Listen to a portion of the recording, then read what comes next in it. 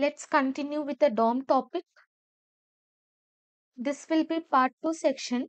Inside this, we are going to see the third topic, that is more about DOM. We are going to see one practical example, a simple kind of project where we will see how to open a new tab, and practically we are going to understand the difference between JS and DOM. After opening a new tab, after 3 seconds, I just want to close the tab by itself. Now practically we are going to see this project. I have opened my Visual Studio Code and also I have opened the path inside my browser. Now first what I will be doing, I will be writing simple HTML. Now here I will write head, and inside head I'm just going to give the title. Title is JS versus DOM. So inside this session, inside this simple project, you will understand the practical difference between JS and DOM. Below this head, I'm just going to write body. Body, let me just write the same thing, JS versus DOM. I will save this, and here I'm going to refresh. I will be getting the heading. Now what I want, whenever I click on the button, I want new URL has to be opened in the new tab. And also after 3 seconds, that tab has to close by itself.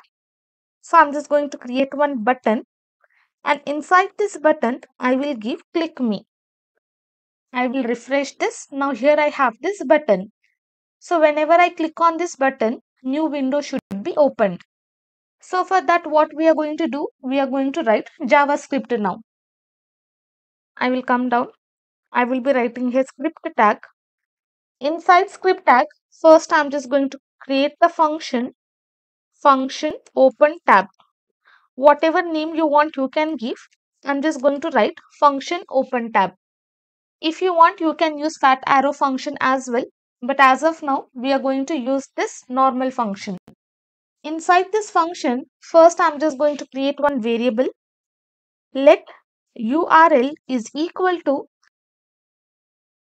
I have already pasted. I will be copying. Here inside this, I'm having this link. I'm just going to copy this link. So this link is my new YouTube channel where I have uploaded videos regarding Excel. So if you want to learn more about Excel, you can go to my YouTube channel and you can watch the videos related to Excel. This link I have assigned to this URL variable. Now below this, I'm just going to create one function. Now below this, I will be creating one variable, open new tab is equal to, now what we are going to do, we are going to write open method. Now what this open method will be doing, it will be taking 3 arguments. Let me write here open. First argument is our variable. Then we have this target string features. Okay, this you don't have to worry. I will write here URL. Second, I am just going to give here empty, which means I want to open the link in the new tab. And finally, third, I just want to give the width and height of that new tab. I will just write here width. Width, I am just going to give around 900 pixel, comma, I will give here height. Height also I'm just going to give 900 pixel. Whatever width and height you want to give, you can give. It depends completely on your choice. So this is our open method, which will be taking 3 arguments. First is the URL. Directly I have assigned this URL link to this variable. I am passing this variable here. Second, where I have to redirect the link. As of now, I want to open a new tab. So I have just created this empty string. Then third argument we are going to pass is width and height. So the new tab which is opened, it will be having 900 pixel of width and 900 pixel of height. I will save this. Now when I click on this, it is not going to work. I will refresh. Again when I click on this, it is not going to work. Because inside this button, we have not added any JavaScript yet. So what I will do, I will just add here onClick event is equal to this function. This onClick event will be equal to this function. I will just paste it here. Now I will refresh. I will click on this. You can see new window is opened and also my new YouTube channel is opened, inside which I have uploaded videos regarding this Excel. And this window size will be 900 pixel width and 900 pixel height. Now automatically it should close after 3 seconds. So what we will do, we are going to use setTimeout function. Now below this, I am just going to write here setTimeout. Inside this setTimeout function, we can give the timings. This setTimeout function is provided by DOM API. Okay, it is not provided by JavaScript and also it is not a part of JavaScript. This is provided by DOM API. If you have not seen the video regarding DOM API, I have already uploaded the video in my YouTube channel. First, you can refer what is DOM API. Then you will understand this project in very simple way. So this set timeout is provided by DOM API, and inside this we will give the timeout as 3000 milliseconds, that is 3 seconds. After 3 seconds, I just want to close that window. So this will be the syntax for that. Here I am just going to write fat arrow function. And inside this fat arrow function, we are going to pass two arguments. Here let me just give here comma. Second argument timeout function. I will give here 3000, which means 3 seconds. This will be 3000 milliseconds, which will be equal to 3 seconds. Now inside this set timeout function, what I want to do, after 3 seconds, the tab which I have opened, I have to close this tab. Now the good thing is we have created this variable, and inside this variable we have assigned this open method. So now this variable will be treated as an object and it will be having all the properties and methods available to it. Let me save this. Below this I will print here log open new tab. Save, refresh this, and in my inspect, whenever I click on this button, this new tab will be opened.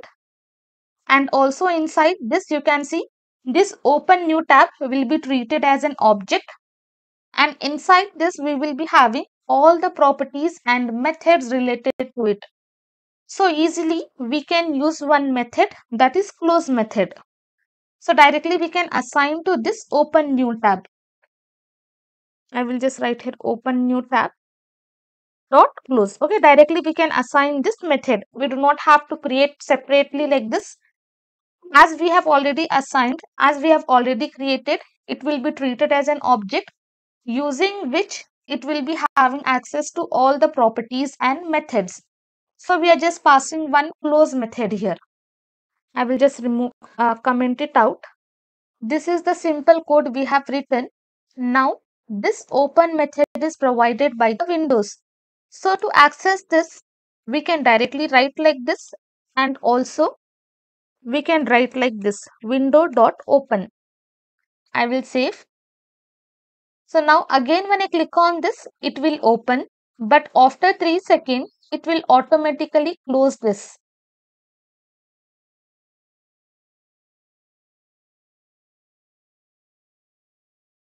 You can see the window will be automatically closed. So using this set timeout function, we can just give the timings and we can close the window. Now most probably you will be thinking everything is a part of JavaScript, but to your surprise, it is not. This set timeout, this timeout, this close method, this open method, this everything is not related to JavaScript. It is provided by DOM API. So DOM API will be giving access to JavaScript, giving access to functions which are provided by DOM API. It will be giving access to that so that JavaScript will get access to DOM and it can manipulate that one. So that is the reason it is just included in JavaScript, but it is not a part of JavaScript. So then what is this JavaScript? So in this code, Where is our JavaScript? This function is JavaScript. Variables we have created, it is a JavaScript. We are ending the statement with semicolon. That is a JavaScript.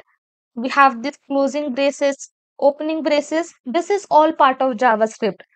So you can see here how DOM and JavaScript are useful to make our projects.